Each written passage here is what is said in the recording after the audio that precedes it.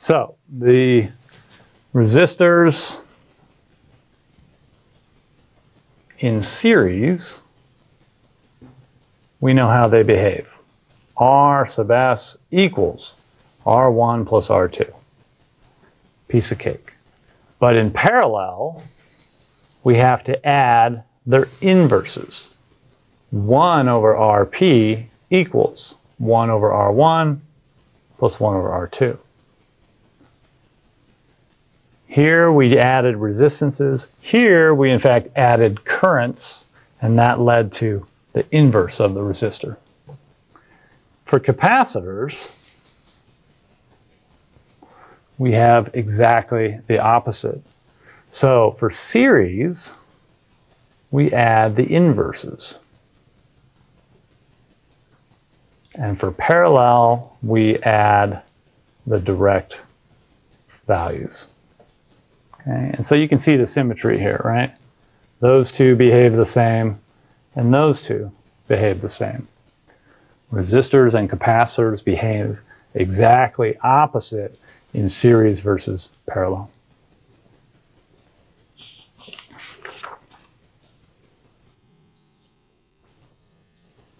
So let's say we do the following. To start with, let's just say we do this. We take a battery, we have a switch, and we have a capacitor. Okay?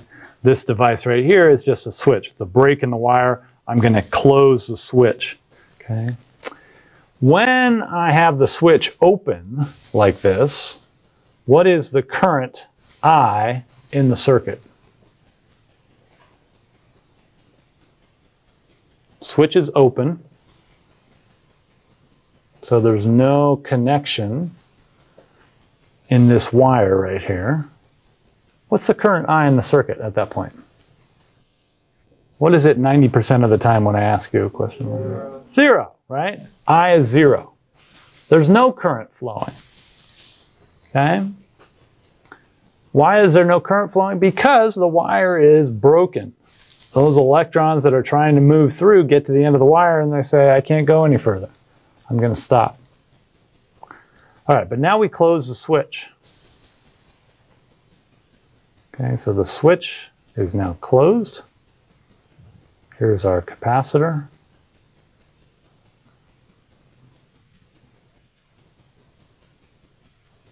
Is there I in the circuit? And to be fair, let's say we're looking right after we close the switch. Okay, we didn't have any current, and now we're going to close that switch which connects the wire. Is there going to be current in that circuit? What do you guys think? Yes, there is going to be current, because it's got to charge up the capacitor. It is trying to get some charge on that side of the capacitor, some charge on that side of the capacitor. So there has to be movement of charge. If there's movement of charge, there's current. All right. Now we wait a long time. The switch has been closed for a while.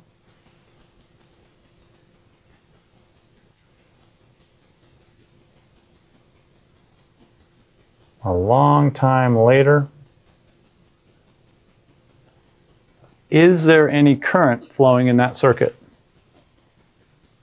What is the current flowing in that circuit if we wait for a long time?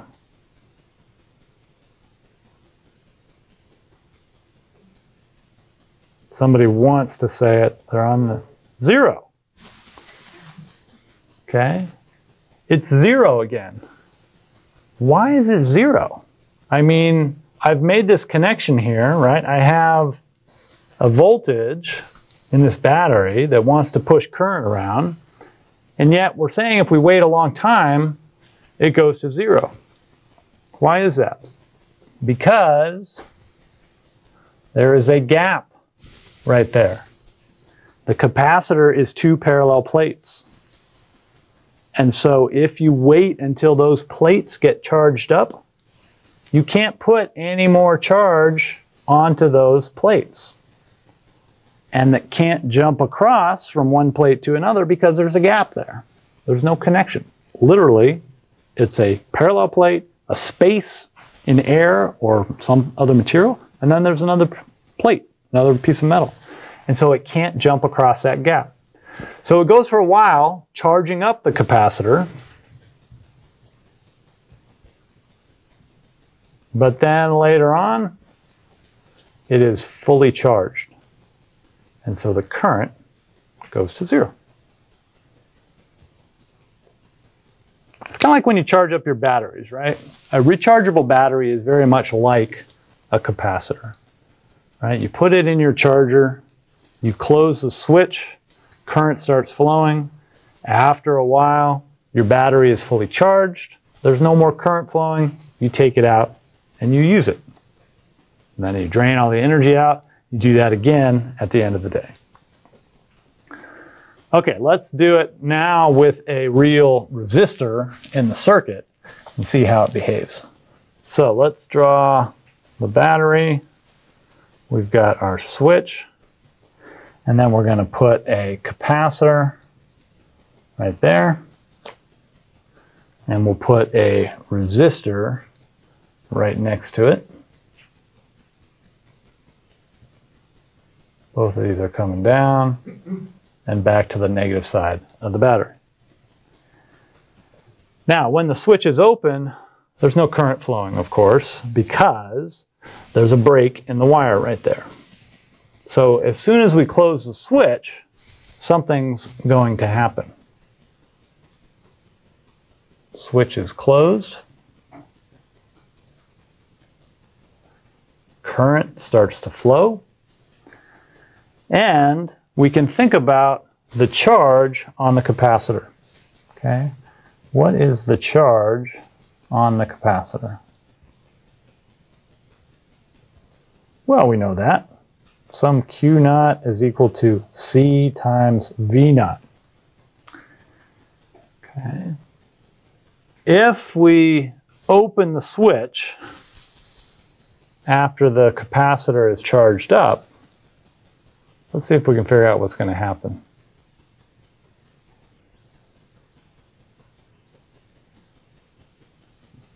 Okay, and I guess we call this initial voltage V naught on the battery, and you'll see why we did that in a second.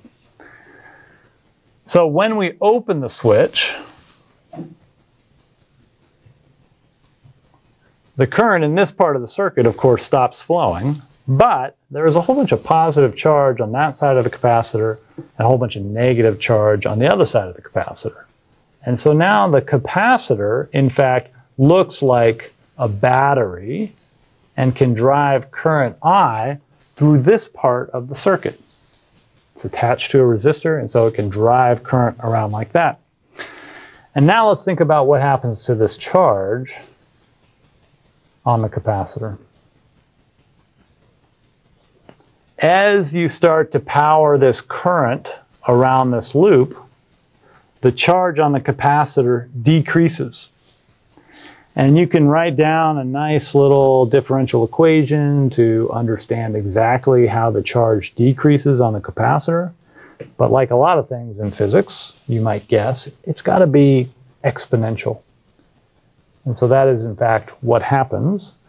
Charge on the capacitor is where it started, which we called Q naught, and then we have an e to the minus T over RC. Or Q naught e to the minus T over tau. Tau is called the time constant. Not to be confused with torque, right? We use tau for torque, unfortunately. But now, tau is just the time constant of that circuit, okay? And it's equal to RC. So if you think about what the charge on the capacitor looks like as a function of time, we can draw it out.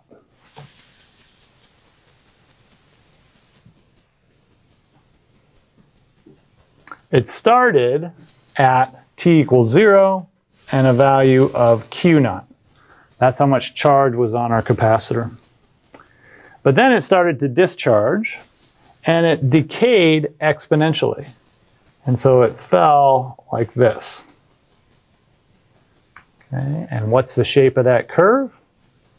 It's exactly that. Q naught e to the minus t over tau, where tau equals RC.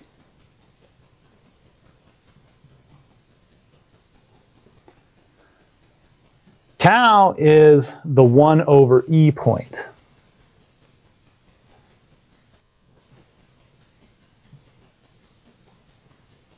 Okay. It's how long does it take for that charge to drop to 1 over e its value, right? E is a natural number, 2.7, blah, blah, blah, blah, blah. 1 over e is going to be somewhere about there. Okay, this is the 1 over e point, Q naught over e. And you can see if I put t equals tau here, I get e to the minus 1. And so that becomes a Q naught over E. That's the 1 over E point. And this is how you characterize RC circuits. If you have a very big resistor R, then your time constant is much bigger. And this thing decays less steeply. It takes longer to get rid of the charge. That makes sense, right? You're trying to push it through this resistor, that river full of rocks, and it's hard to push it through there. But if R is very small, then this thing will decay very quickly. You will discharge the capacitor very quickly. Likewise, if you have a very big capacitor, C, then you have a lot of charge that you're trying to move. And so again, this thing will decay very slowly. But if it's a small capacitor C, then it's not much charge that you have to get rid of, and it will decay much more quickly than that. Okay, so the shape of that curve is dictated by the time constant, which depends on the values of R and the values of C.